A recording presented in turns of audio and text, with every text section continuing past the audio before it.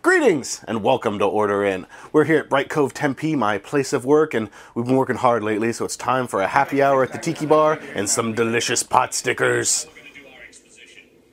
Again with the cutting of the onions.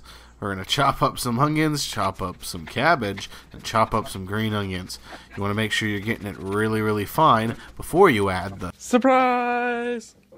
Get that good and mixed up, and then we're going to add in some soy sauce, some sesame oil, some oyster sauce, some rice vinegar, grated ginger and grated garlic, some unphotographed sake if you're of age, photographed if you can find it, and the meat.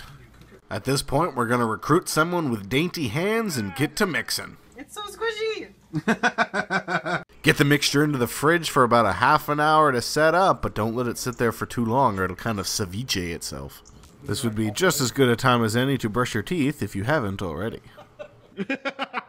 When you're ready to cook, well, it's probably about time to get them formed. We're going to take some store-bought gyoza wrappers and dump in the filling. Then we're just going to take a bit of water, swish it around one side, and fold them up like a taco. Before you squish them together, we're going to pleat one side of them. Gives it that signature look, and it might even make them taste better.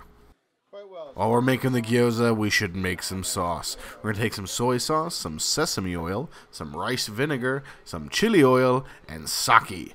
Get it mixed up in a bowl and wait for deliciousness. Cooking the gyoza goes something like this. In a medium-sized, well-oiled saucepan over medium-high heat, we're going to get all the gyoza in, and then pour in just enough water to come in about halfway. Cover the gyoza and let them come to a boil. Let them simmer away until all the water has reduced, or at least most of the way, and get them uncovered.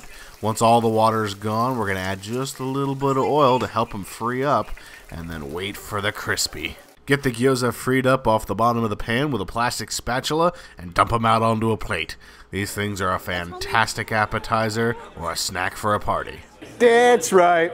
Thanks for watching, and remember, why order out when you can hang out and order